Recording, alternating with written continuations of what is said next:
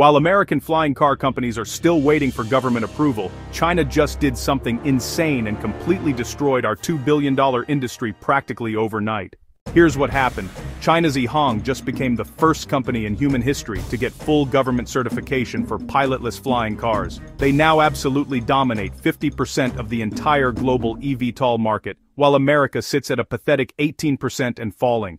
And it gets worse. XPeng is building an absolutely massive factory to pump out 10,000 flying vehicles every single year by 2025. Meanwhile, Joby and Archer are still stuck in endless FAA testing with single prototypes. Even Archer's own CEO admitted, quote, "We lost the drone industry to China, and this exact same thing is happening again with flying cars."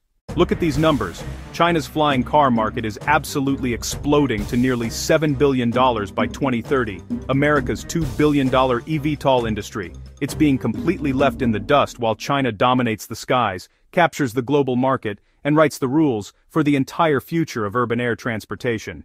This is literally just the tip of the iceberg of China's flying car takeover. I'm dropping a full 15-minute deep dive this Friday, breaking down exactly how this happened and what it means for America's future. Follow Future Mobility Drive right now and smash that like button now.